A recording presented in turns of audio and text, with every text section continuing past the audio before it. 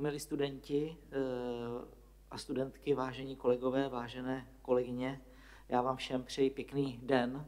Doufám, že mě i přes tu roušku slyšíte dobře, že snad dobře artikuluji. My jsme se rozhodli zorganizovat dnes tento zhruba hodinový stream, především proto, že bychom rádi shrnuli veškeré aktuální informace, které se k vám mohly, ale také nemuseli dostat. A také z toho důvodu, že informování jakýmkoliv způsobem v těchto kritických časech hraje naprosto klíčovou úlohu. Je nás tady několik a my si rozdělíme práci.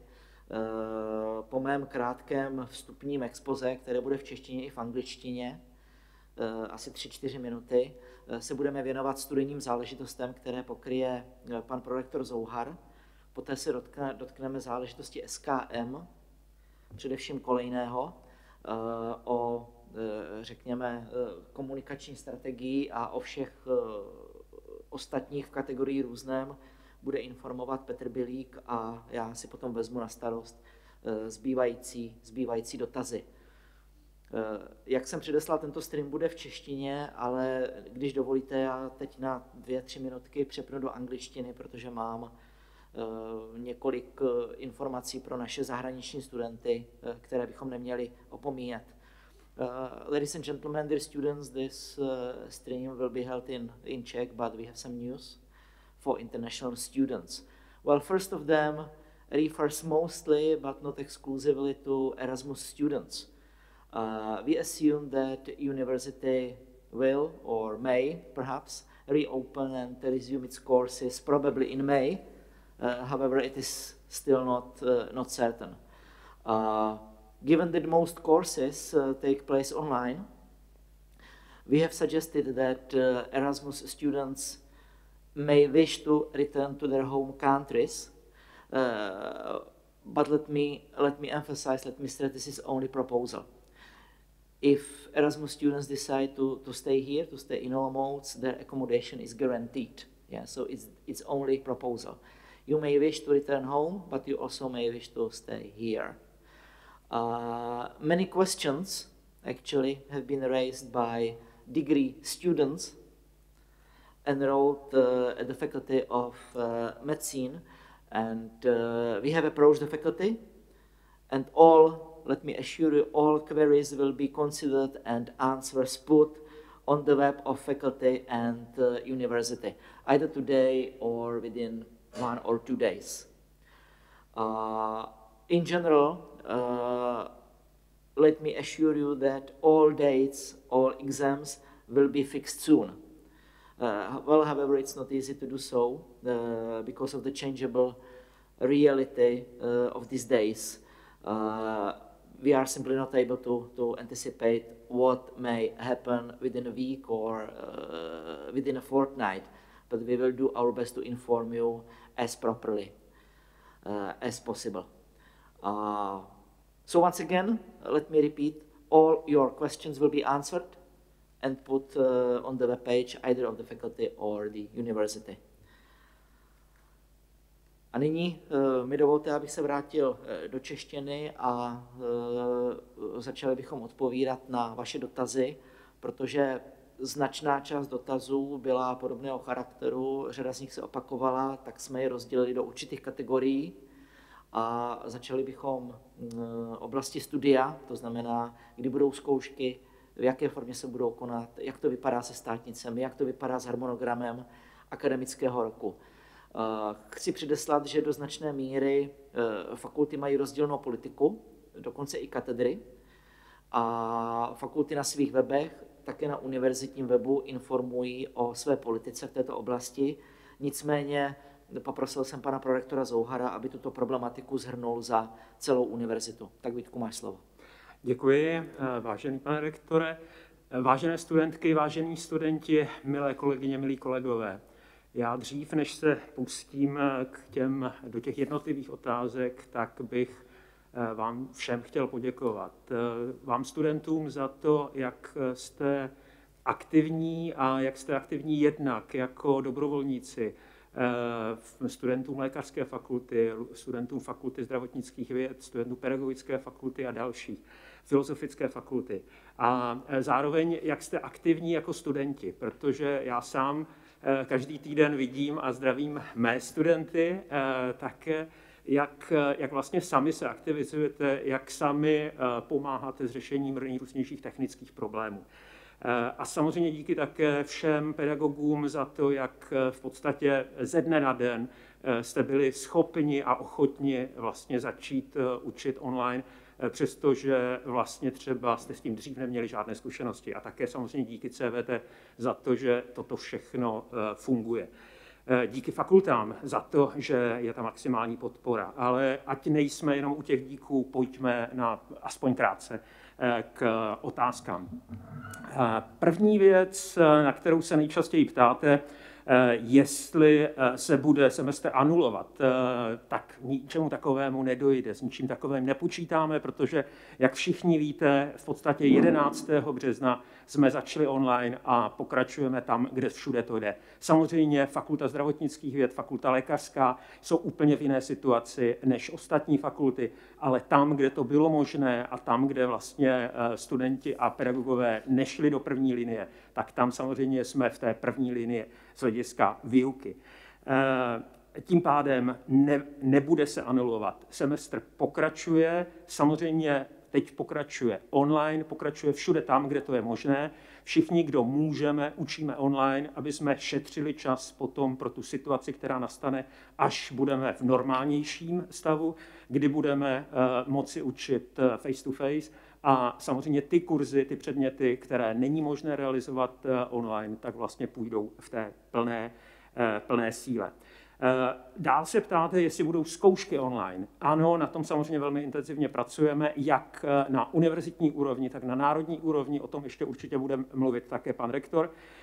Připravujeme, včera zrovna jsme na pedagogické komisi projednali základní podmínky pro to, aby vlastně všechno mohlo být zkoušené online tam, kde to samozřejmě specifika toho konkrétního programu, toho konkrétního předmětu umožňují. Ale počítáme s tím, že vlastně můžeme zkoušet online od běžných uzavírání předmětů až po státní závěrečné zkoušky, respektive po státní doktorské zkoušky, čili i obhajoby.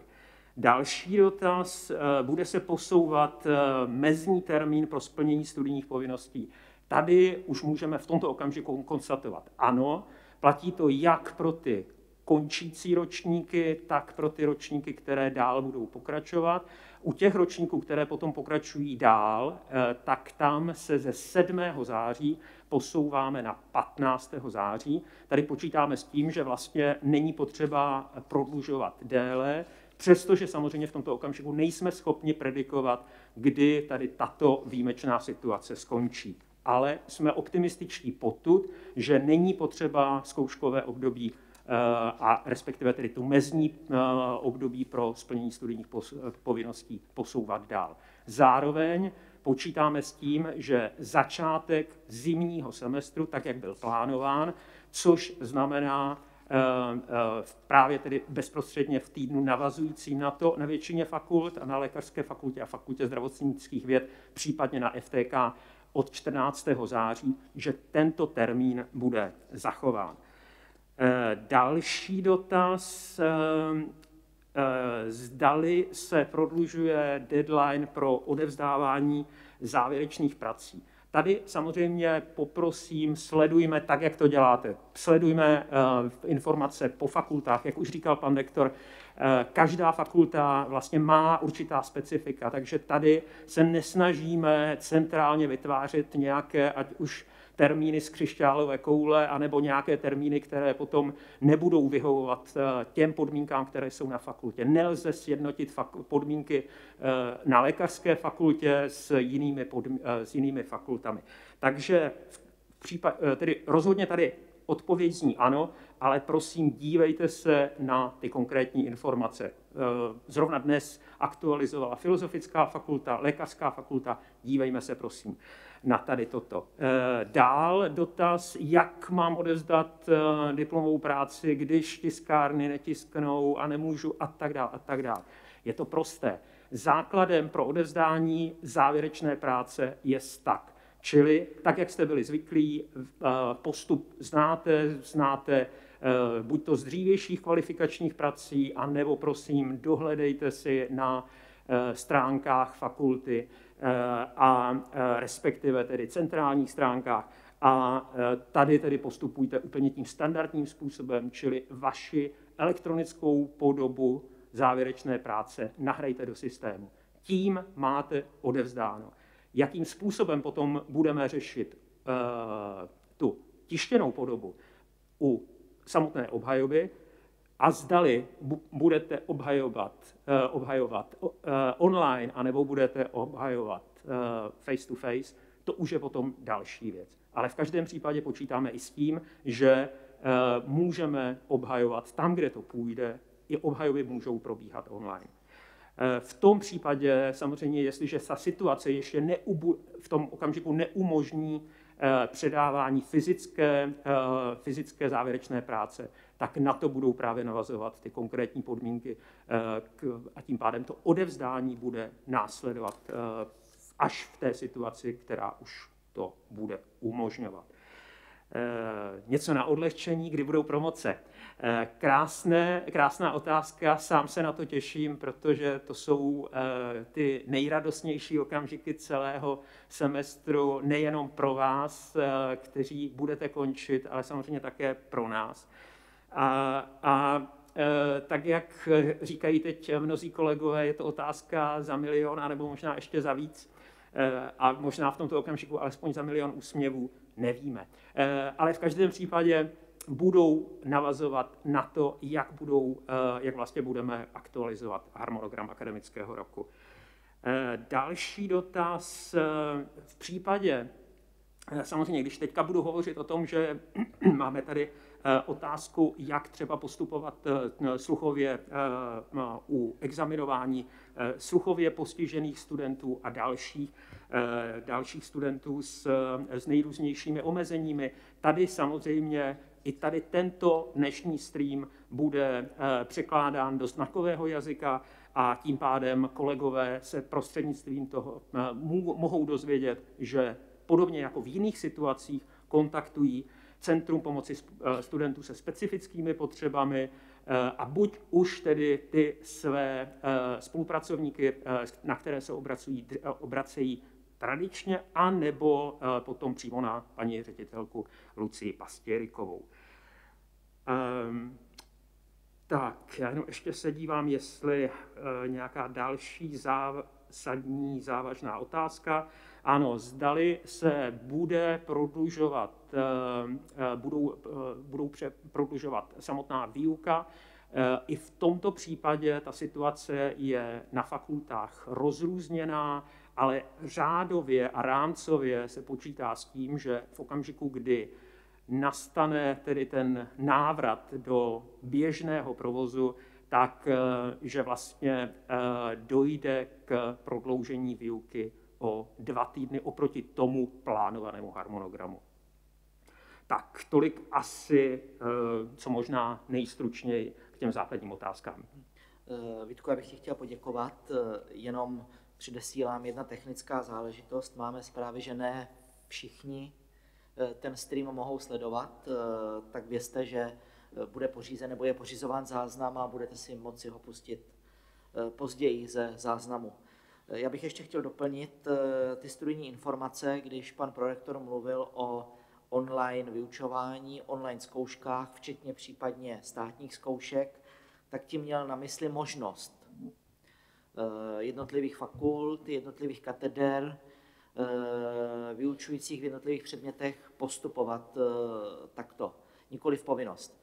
To znamená, katedry, fakulty dostanou větší manévrovací prostor a budou moci zvážit, jestli pro ně online zkoušky, včetně státních, jsou přínosné a realizovatelné. Pakliže dospějí k závěru, že nikoliv, tak budou hledat formu, jak je realizovat tím klasickým způsobem.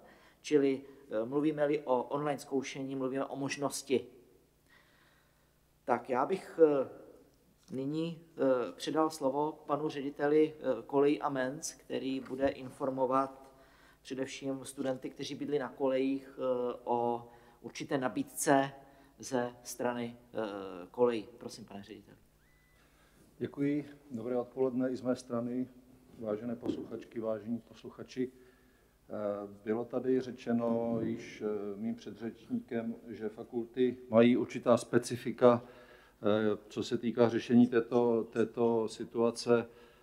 Koleje a menzy mají jedno ultravelké specifikum, a to je to, že žádná kolejní budova ani žádná jedna menza, kromě Šmeralovy, což je jedna budova, není zavřená a snaží se poskytovat své služby v plném rozsahu a v plné výši. To také znamená, že obslužný personál, který zde pracuje, je vlastně nasazen ve 100% bojové pohotovosti a já bych s dovolením tomuto personálu, zaměstnancům kolejí a menz i tímto způsobem chtěl poděkovat, protože oni jsou opravdu v první bojové linii, setkávají se se svými zákazníky, nemohou, řekněme, se odporoučet do žádné karantény a snaží se dělat svoji práci co nejlépe a často také s určitým psychickým vypětím, které je asi pochopitelné.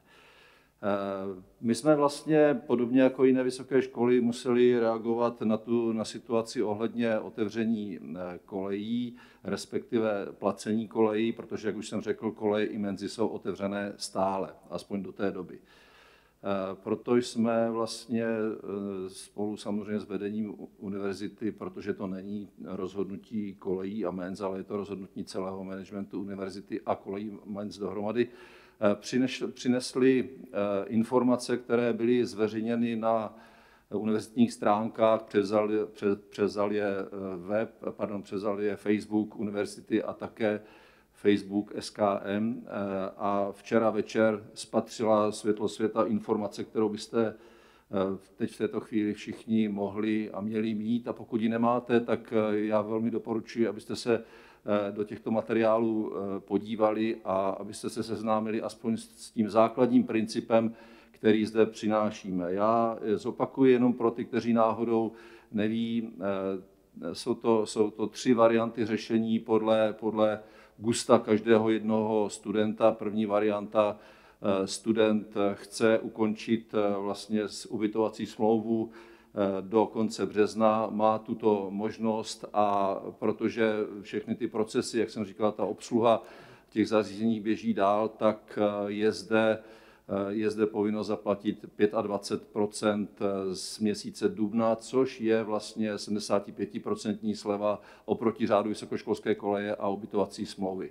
Ty náklady nám tam vznikají opravdu dále a proto tato částka je v pořádku a byla velmi pečlivě konzultována s vedením univerzity.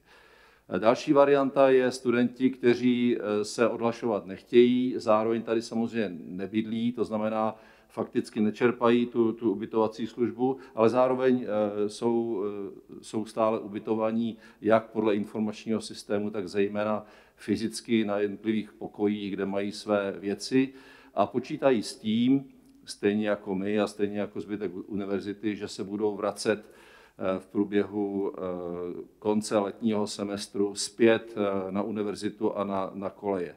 Tito studenti zaplatí 100% dubnového ubytování, přestože zde ubytovaní fakticky nebudou, nebo na 99% nebudou. Toto je rozhodnutí samozřejmě vlády, to není otázka rozhodnutí univerzity. Touto dubnovou platbou si takto předplácejí další libovolný měsíc, který tady potom ještě do konce akademického roku neboli tohoto semestru stráví. Jinými slovy, zaplatíš duben a potom, ať si tady v květnu nebo v červnu nebo dokonce v červenci, tento měsíc už máš touto dubnovou splátkou předplacený. Tak, další detaily tohoto, samozřejmě, jak jsem říkal, odkazují znovu na informace na stránkách univerzity nebo správy kolejí a menz. Varianta C, klasická, nezměněná, studenti, kteří tady chcou bydlet a bydlí a budou bydlet, tak postupují naprosto v souladu s řádem vysokoškolské koleje a ubytovací smlouvy bez jakékoliv změny. Tak, já se tady podívám s dovolením do těch dotazů, které jste tady poslali a aspoň na ty základní odpovím. Možná, že bych ještě zdůraznil, že vlastně tyto dotazy jasně přicházely k nám na univerzitu v době, kdy ještě tento materiál, o kterém jsem se teďka několikrát zmínil, nebyl zveřejněn. To znamená, předpokládám, že budete v drtivé většině případů schopni tuto informaci přečíst z tohoto materiálu. Popřípadě už jste ji přečetli, popřípadě jste si ji upřesnili v komunikaci, která teďka probíhá od včerejších odpoledních hodin, večerních hodin a dnešního celého dne nejrůznějšími cestami, protože ty vaše dotazy jsou opravdu četné. Je zde dotaz, já ho tedy s dovolením přečtu. Mnoho studentů se necítí dobře, byli v kontaktu se studenty Erasmu, někteří Erasmus testovali pozitivní na koronaviry a tak dále ve své domovské zemi. Jak mohou studenti zůstat na kolejích v bezpečí a jak můžeme zastavit jejich šíření? Zastavení šíření koronaviru je otázka na Nobelovu cenu. V podstatě o to se teďka snaží celý svět, takže to tady nevymyslíme na úrovni správy kolejí a MENC. Co se týká vlastně studentů Erasmu, tak jak univerzita oficiálně komunikovala, opravdu byl jeden student Erasmu z Koreje pozitivně testovaný, stalo se to na letišti v Koreji a tento student nám o tom podal zprávu. Stalo se to minulou neděli. Na základě toho my jsme učinili okamžitě nějaká opatření, byli vlastně jeho dva kolegové spolubydlící v té době, kteří jsou stále na kolejích, tak byli vzati do karantény. V té karanténě se nacházejí dosud do této chvíle a čekáme na výsledky testování vzorků, které jim odebrala hygienická stanice.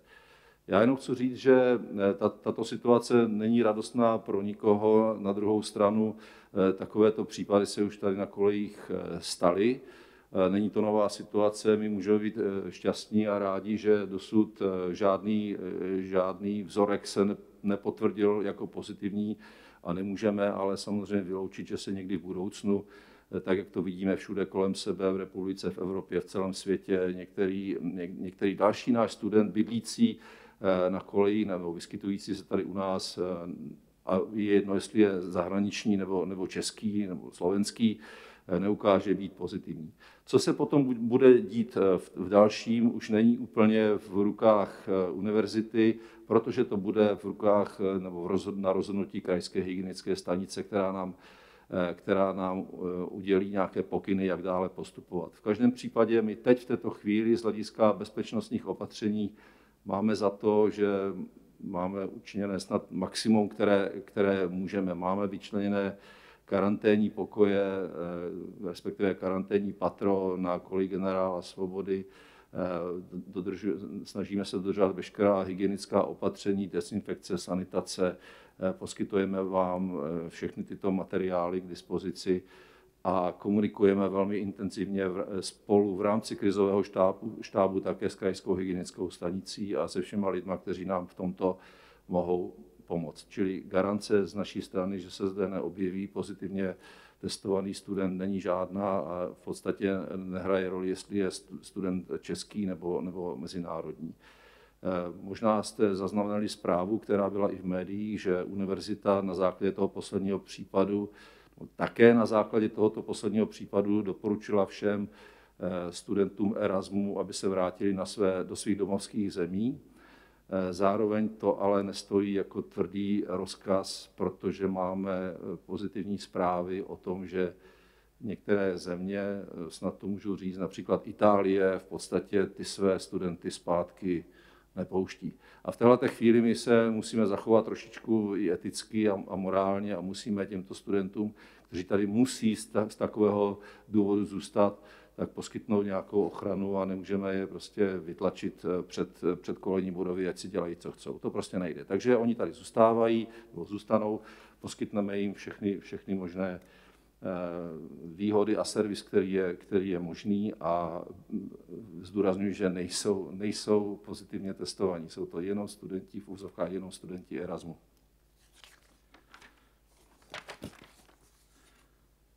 Budou koleje fungovat i cez prázdniny. Prosím vás, koleje cez prázdniny fungují od jak živa, čili pro ty, kdo to neví, v době zkouškové nebo v době prázdnin pořád máme i v době míru, natož tak v době tady této krize koleje otevřené a studenti, kteří přijíždějí vykonávat zkoušky, tak samozřejmě koleje využívají a budou využívat i nadále. Samozřejmě ten režim bude teďka trošičku nějaký těžší, sami nevíme jaký, ale budeme reagovat flexibilně. Ohledně těch možností odhlašování, zkracování výpovědní doby, smlouvy s kolejem, a to je všechno, co se dozvíte v těch nových materiálech, penězi za kolejné, všechno to tam máte, a snížení sazby, všechny tyhle ty otázky jsou již dopředu zodpovězeny. Já bych ale řekl ještě jednu důležitou věc tady na tohleto téma. My vždycky reagujeme na základě aktuálního vývoje, aktuální situace. A to znamená, že když něco řekneme v úterý odpoledne, my nejsme schopni garantovat, že ve středu odpoledne už to nebude jinak, protože zkrátka ta situace se vyvíjí, sledujeme vyhlášení vlády, musíme dbát pokynů krajské hygienické stanice a dalších orgánů, kteří do této věci mohou mluvit. Takže zde bych poprosil o nějaký váš nadhled a pochopení toho, že pokud prostě se dozvíte v pondělí nějakou zprávu, tak nás nemůžete úplně příliš trápit, že ve středu je to nějak jinak, protože není to tak, že bychom skákali z tématu na tématu nebo že bychom měli názor, ale musíme přizpůsobovat naše jednání a naše rozhodnutí objektivnímu vývoji, který tady je. A úplně na závěr jenom řeknu, že vy vlastně využíváte nejrůznější komunikační kanály, využívejte je i nadále, můžete využívat samozřejmě facebookové zprávy, co by oblíbený komunikační kanál, využívejte ale také e-maily příslušných kolejních referentek kolejí, ke kterým náležíte, a buďte trpěliví s našimi odpověďmi, protože opravdu od toho včerejšího odpoledne se na nás sneslo těch dotazů víc než dost.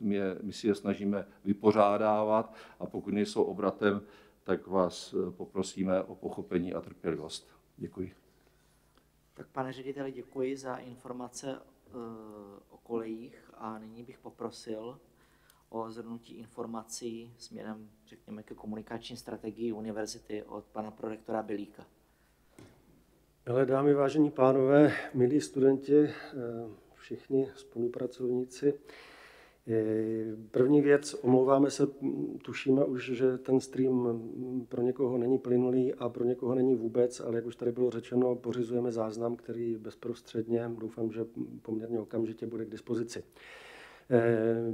Zazněla tady řada informací, které, a jak už naznačoval kolega Zouhar, se mnohdy dají najít na webu. Já musím znovu zopakovat a musím upozornit. Z těch, dejme tomu, 400 otázek, které k nám připutovaly prostřednictvím frequently asked questions, případně přímo tady tou výzvou, tak předpokládáme, že tak zhruba 70-80% vlastně ty odpovědi již byly řečeny. Rozumíme tomu, že jste netrpěliví, ale zase na druhou stranu i my jsme ve velmi nestandardní situaci. Zkuste si představit první den, kdy bylo oznámeno takzvané uzavření škol, tak jenom během toho prvního dne se ty informace směrem k nám změnily asi 4krát nebo 5krát, jestli se nepletu. Z různých kanálů zaznívaly zcela jinak a my se opravdu snažíme velmi zodpovědně každou tu direktivu, každý ten příkaz, každou tu radu převést i komunikační strategii směrem k vám. Zvolili jsme jednoznačně open přístup, opravdu chceme každou i problematickou informaci vám zprostředkovat co nejrychleji, co nejlépe, abyste se podle ní mohli zařídit. Stejně tak jsme ale zvolili přístup, který nebude úplně alarmistický. Jsme přesvědčeni, že udržení si nějakého nadhledu a dobré nálady patří k tomu, abychom si udrželi i solidní imunitu a ostatně opravdu i medicínsky za to stres tady v této situaci může být faktorem svým způsobem jako nebezpečným, takže pokud někteří neúplně kvitujete humor, který se občas objevuje na našich kanálech, prosím vás, zkuste to překousnout. Ostatně heslem celého vedení univerzity a předpokládáme a doufáme, že všech z akademické obce by mělo být pro následující týdny a měsíce, jak v té oblasti komunikace, tak v té oblasti, dejme tomu, vzájemných vztahů, tak v té oblasti studijní. Tím heslem by měla být velkorysost. Jsme přesvědčeni, že vaši kolegové, vaši pedagogové, studenti mezi sebou, ale hlavně tady ty dvě sféry k sobě navzájem by měly vykazovat maximální míru velkorysosti ku potřebám a ku problémům té sféry druhé, protože na sebe zkrátka nutně budeme muset nějakým způsobem reagovat a možná někdy budeme taky na sebe narážet. Já bych rád připomenul především to, že jsme ten web Univerzity.palackeho v podstatě přebudovali pro tady tuto okamžitou příležitost, takže tam máte celý set bannerů. Takže když se podíváte a uvidíte bannery, které jsou vedeny tematicky úplně jednoznačně, to znamená banner COVID-19, případně další věc, kterou považujeme za zcela zásadní, přijímačky, případně banner, který je zaměřen na semestr a státnice. Všímejte se jich velmi, velmi detailně. Jsou tam shromážděny všechny informace, které nemůžeme streamovat po tom webu takovým způsobem, abyste je potom následně nedohledali. To znamená, oni se skutečně někde tam skrývají a valná většina je jich již v tuto chvíli k dispozici. Jenom upozorňuji to, co tady již zaznělo. My opravdu nevyrábíme na oddělení komunikace ty obsahy, nebo z valné většiny nevyrábíme ty obsahy, ty jsou součástí jednotlivých gescí, gesce zahraniční, gesce studijní. A tak, jak bylo určeno od samého počátku na tom krizovém štábu Univerzity.palackeho a ve vedení Univerzity.palackeho, jsou především v gesci fakult. A fakulty dostaly deadline, který my jsme spolu s fakultami taky oznamovali, a ten deadline byl stanoven v tu chvíli možná trošičku velkoryse, ale bylo to z toho důvodu, že jsme opravdu netušili, co se na nás valí a jakým způsobem se ty věci budou řešit. Ten deadline byl stanoven na konec března, takže pokud tam teď dochází k updateům, je to v pravou chvíli a ještě k těm updateům možná chvíli docházet bude a my pevně doufáme, že na všech pracovištích toto bude řešeno, vyřešeno. Co nebude vyřešeno do posledního března, tak předpokládáme, že v následujících dnech či týdnech i na základě vašich připomínek, i na základě frequently asked questions prostě povedeme k nějakému zdárnému výsledku. Nejenom, že byste měli sledovat web, ale k dispozici máme samozřejmě facebookovou skupinu, i fanpage, Instagram, Twitter. Použili jsme vůbec poprvé notifikace na 9 000 telefonech prostřednictvím oné aplikace nebo aplikace. Takže myslím si, že ta škála informačních prostředků je opravdu obrovská a teď opravdu záleží hlavně a především na tom, aby ty obsahy byly dotaženy do vám vyhovujících úrovní a abyste se, dejme tomu, i sklidnili v těch jednotlivých věcech a abyste měli nějaké jistoty.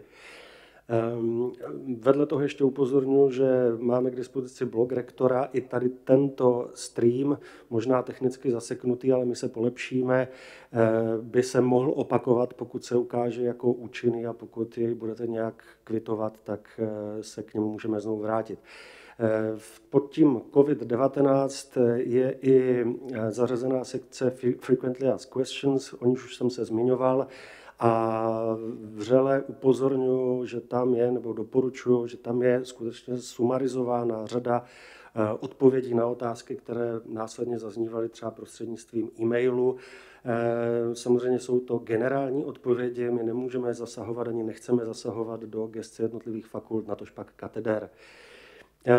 Jak už bylo řečeno, tento přenos bude odtlumočen do znakového jazyka. Stejně tak se pokusíme převést ji co nejrychleji do jazyka anglického. Z mé gesce já mám ve své správě dost záležitostí, které se týkají dobrovolnictví nebo nějaké spolupráce univerzity. V běžných dobách se tomu říká třetí role, teď bychom tomu měli říkat něco jako veřejná služba. Tak bych vás rád informoval, protože řada těch dotazů se dotýká toho, jak se stát dobrovolníkem, případně jakým způsobem se zapojit do toho dobrovolnického nebo nápomocného běhu univerzity. My jsme nechali organicky růst ty dobrovolnické aktivity ze spoda a řada pracovišť se jich ujala naprosto fenomenálním způsobem a v podstatě velmi často ze studentských řad. Tam vyrostly a případně nějak byly jiným způsobem napojovány na veřejný sektor aktivity, které dneska jsou už rozlehlé a velmi činné.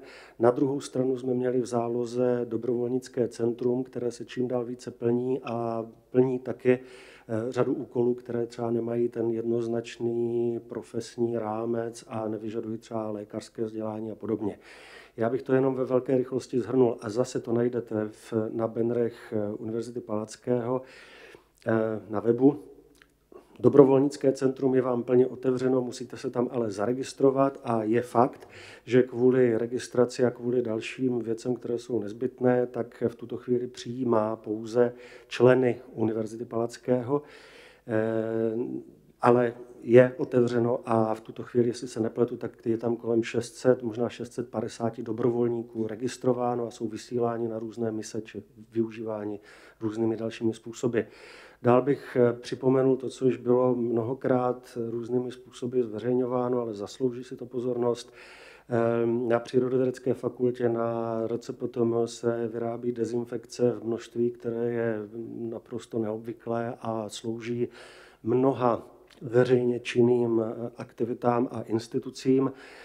Lékařská fakulta a fakulta zdravotnických věd se přímo zapojili do fungování několika nemocnic a medici, studenti tam v první linii vypomáhají nebývalým způsobem a patří jim za to dík. Stejně tak jsme ve spolupráci Lékařské fakulty a Krajské hygienické stanice zřídili nápomocnou linku v anglickém jazyce, kde dokonce působí přímo zahraniční studenti. Cyrilometodějská teologická fakulta nabízí spirituální a psychologickou pomoc. Zase najdete to přímo na tom rozcestníku na webu. V tuto chvíli se rozjelo vlastně dneska prostřednictvím našich výzkumných center a především UMTM rozsáhlé a republikově největší testování, které vzniklo vlastně ad hoc, tak jako reakce na tady tu krizovou situaci, takže velká poklona našim vědcům, ale i všem dalším, kteří se tady do této akce mimořádně zapojili. Na geoinformatice vznikla mapová aplikace a ochranné štíty tam nyní vznikají. Na pedagogické fakultě jsou prostřednictvím studentů nebo díky studentům hlídány děti třeba zaměstnanců fakultní nemocnice Olomouc. Na psychologii nám nabídli studenti pomoc a dneska běží psychologická linka vlastně v gesci katedry psychologie. Vůbec už nemá smysl se do detailů zmiňovat o obrovském vypětí v smyslu šití roušek, do kterého se zapojila celá řada z vás, které teď tady oslovujeme, případně absolventů Univerzity.palackeho a dalších. K tomu ještě se podívejte na ten web, dnes jsme tam přidali například poradenství sportovní díky Fakultě tělesné kultury i nějaké tipy pro potěchu ducha. Takže těch aktivit, které děláme, je opravdu celá řada a budete-li je pečlivě sledovat, myslím si, že se k ním proklikáte a dostanete v tuto chvíli opravdu, ale ta nejdůležitější informace je, všichni bychom k sobě měli přistupovat velkoryse a v následujících týdnech a měsících se ta situace uklidní a zvládne. Tak Petře, děkuji. A já se nyní pokusím stručně odpovědět na několik specifických konkrétních dotazů.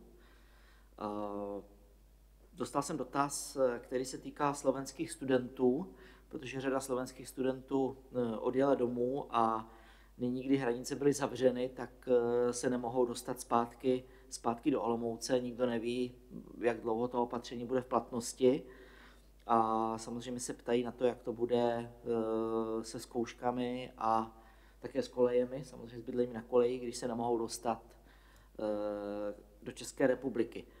Co se týče splnění studijních povinností, je tam několik možností. Mimo jiné z tohoto důvodu jsme vlastně prodloužili povinnost splnění studijních povinností do 15. září. To znamená, domníváme se, že alespoň z perspektivy konce března roku 2020 bude tady poměrně velkorysý časový prostor pro to, aby i studenti, kteří momentálně jsou za hranicemi, nemohou se dostat do České republiky, aby v průběhu dalších, jestli počítám dobře, 5 měsíců mohli jaksi dokončit semestr, splnit svoje studijní povinnosti. Zároveň vedle tohoto poměrně, řekněme, velkorysého časového rámce je tady další opatření, o kterém mluvil pan prorektor Zouhar. Řada kateder bude postupovat online. Co se týče výuky, už postupuje a na řadě tedy předmětů bude moci skládat právě zkoušky online. To znamená, nebude nutné přijíždět konkrétně v tomto případě ze Slovenska do České republiky, ale bude možné případně vykonat zkoušku online. Když selže všechno, tak, což ale nepředpokládáme, ale když selže všechno, tak také přemýšlíme o v odůvodněných případech o určitých výjimkách, kde by studenti skutečně mohli splnit povinnosti i po 15. září, pokud prostě nebude zbytí. To je informace především, nejenom, ale především ke slovenským studentům. Řada dotazů také padla na záležitosti mobilit a především k erasmáckým pobytům v zahraničí v příštím akademickém roce. My se domníváme, chceme tomu věřit, že ty podzimní mobility jsou v platnosti. Zatím nemáme žádné indicie, které by hovořily o tom, že podzimní mobility by měly být zrušeny. Komunikujeme s Domem zahraničních služeb pravidelně a zatím tedy počítáme s tím, ale zdůrazňuji to slovíčko zatím, počítáme s tím, že podzimní mobility by měly být vykonány, asi bych to momentálně charakterizoval tím anglickým termínem business as usual. Ale samozřejmě situace na bitevním poli se mění každou hodinu, takže i v této oblasti se může změnit. Je tady dotaz, který se týká knihovny, a to knihovny online, protože knihovna fyzicky je zavřena, tak jenom bych chtěl zopakovat známou skutečnost, že knihovna má nepřeberně onlineových zdrojů elektronických, které si můžete otevřít z domova, které vám mohou pomoci při vašich absolventských pracích. Pokud by vám selhalo připojení, tak knihovna zveřejnila svůj hotline, svoji horkou linku, kde se vám budou snažit pomoci, pokud náhodou by se vám nepodařilo připojit na onlineové zdroje knihovny. Potom tady padl důležitý dotaz, který se týká práce v laboratořích. My si uvědomujeme, že ten momentální stav, kdy prostě studenti nemohou být ve škole, kolektivní výuka je zakázána, je problematický mimo jiné pro studenty vyšších ročníků, kteří potřebují laboratorní pokusy pro to, aby mohli dokončit své předměty nebo aby mohli dokončit svá studia. Dokážeme si představit, ale zatím je to předčasné, nicméně dokážeme si představit, až trošičku začne epidemie polevovat, tak někdy v průběhu května si dokážeme představit, že univerzita povolí, řekněme, výuku v malých skupinkách, především pro tyto účely. To znamená práce doktorandů v laboratořích, práce diplomantů v laboratořích, kdy je to takzvaně školitel a student, nebo školitel a 2 studenti. Nicméně nechci v tuto chvíli specifikovat žádné datum, protože opravdu nevíme, ale znovu opakuji, jakmile budou známky toho, že ta situace se začíná zlepšovat, tak o otevření laboratoří pro malé skupinky a pro tyto účely, především do psání doktorských diplomových prací, budeme velice uvažovat, protože si samozřejmě uvědomujeme, že je to skutečně problém. Tak a já mám ještě jednu důležitou informaci a pak dám ještě slovo Vítkovi. Univerzita si velice váží všech dobrovolníků, kteří momentálně bojují na všech frontách a velice často to jsou studenti vyšších ročníků a některým z nich by se mohlo stát, že tím, že pracují jako dobrovolníci v nemocnicích nebo v domovech důchodců, nestihnou dokončit tento školní rok a mohlo by se stát, že spadnou do poplatkové povinnosti. Domníváme se, že to nebude ojedinělý případ, protože může se to také týkat studentů doktorského studia, dotýká se to třeba také sociálních stipendií. Proto společně s Ministerstvem školství hledáme způsob, jak těmto studentům by tato poplatková povinnost nevznikla a nemuseli by tedy ten příští rok poplatky platit. Je to poměrně, řekl bych, technicky složitější záležitost, nicméně máme připravená určitá řešení. V tomto kontextu bych možná také chtěl připomenout, že Ministerstvo školství ve spolupráci s univerzitami připravuje rychlý zákon, my tomu říkáme lex specialis, který by měl přesně tyto věci postihovat a v průběhu, řekněme, 1 měsíce plus minus by tento zákon mohl platit. A mimo jiné tedy jsou v tomto zákoně zahrnuty i poplatky a odpuštění poplatků za nadstandardní dobu studia v těchto konkrétních případech, kdy si skutečně uvědomujeme, že by to nebylo úplně fair. A já jsem si uvědomil, že je poměrně možné, že tento stream také poslouchají někteří uchazeči, kteří přemýšlejí nebo podali přihlášku na univerzitu.palackeho a nepochybně je zajímají přijímací zkoušky. Já bych dal v tuto chvíli slovo Vítkovi, aby tu agendu přijímacích zkoušek shrnul. Jenom bych chtěl říci, že samozřejmě velice vážně uvažujeme o tom, že část přijímacích zkoušek budeme muset posunout do jiného data. Některé přijímací zkoušky zjednodušíme maximálně. Některé studijní programy dokonce přemýšlí, že zkoušky zruší úplně. V některých případech přijímací zkoušky proběhnou online. Ale nyní bych dal slovo Vítkovi, aby to konkretizoval. Děkuji. Ano, je to přesně tak, jak říkal pan rektor. V tomto okamžiku na fakultách jedeme scénáře, které míří na jednak možný posun stávajícího termínu. Zatím ovšem, kromě těch situací, které spadají někde, řekněme, do konce dubna, tak tam zatím ještě jsme nezveřejňovali žádné posunuté termíny. Nicméně tady předpokládáme, že nejpozději po Velikonocích už budeme všichni vědět víc na národní úrovni. Už nebudeme jenom stát před tou křišťálovou koulí a štěrchat s ní anebo klepat do ní, aby jsme v ní něco viděli, co v ní asi dneska nevidí ještě nikdo. Z toho důvodu, abychom vlastně neměnili nějaké termíny ze dne na den, z týdne na týden, proto zatím ještě ve většině případů neavizujeme konkrétní data pro změnu těchto termínů. Nicméně předpokládáme, že tedy nejpozději v horizontu 2-3 týdnů, tam, kde to bude bezpodmínečně nutné, tak tam tyto termíny zveřejníme. Ale, tak jak už říkal pan rektor, na fakultách uvažujeme, nebo společně s fakultami uvažujeme jednak o nových formách online zkoušek, nebo právě tedy přijetí bez přijímacích zkoušek, tam, kde to bude dávat smysl a bude to možné, právě třeba na základě studijních průměrů, na základě vysvědčení z posledních ročníků.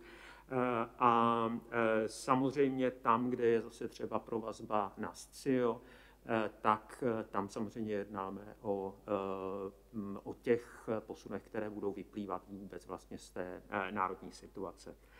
Takže tady bych zase ještě všechny vás, milé uchazečky, milí uchazeči, poprosil o jistou dávku trpělivosti.